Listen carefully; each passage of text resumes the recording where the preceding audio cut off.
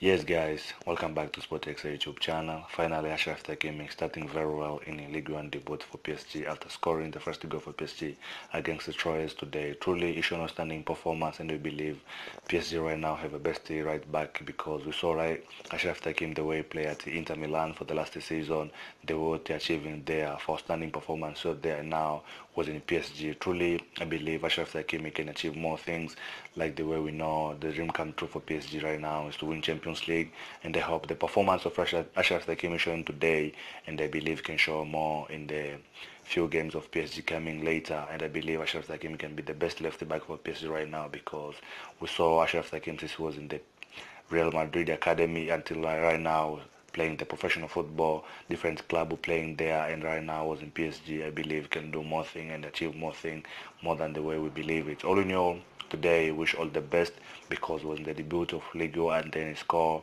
in the first goal for PSG. I believe this is the dream come true for him, and now it's achieving what he's dreaming all day to score for PSG, and it will help with PSG to win the game like today.